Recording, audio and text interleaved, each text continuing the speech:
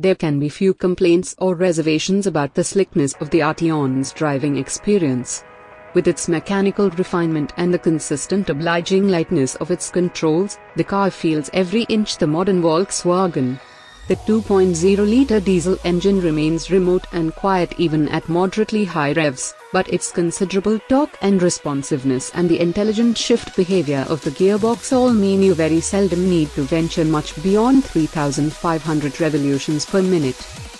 However, Volkswagen's UK distributor is yet to decide how widely it'll flesh out the Arteon range, and, presumably, how much the car might be allowed to cannibalize Passat sales. So, for the time being, only the top-of-the-range 276 bhp 2.0-liter TSI petrol and 237 bhp 2.0-liter twin-turbocharged TDI are absolutely confirmed, both with the 7-speed DSG automatic box and 4-wheel drive. Prices are also still to be set, but sources suggest that £38,000 will be the likely starting price for the diesel model we're testing here.